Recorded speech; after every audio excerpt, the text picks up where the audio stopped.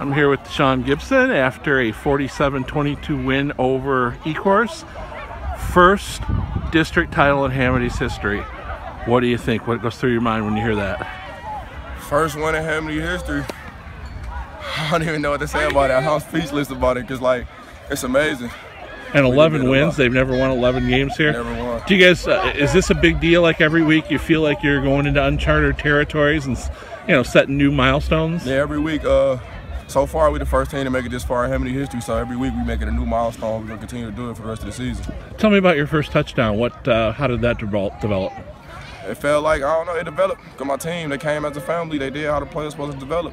And it came out with the touchdown and the outcome. And then they had the second one was a reception, I believe? Yes, sir. Tell me about that one.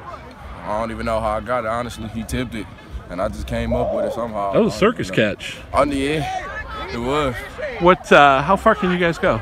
We're going all the way to Fort Field, state champions. Well, you win the next game against Montrose during the semis. Yes, sir.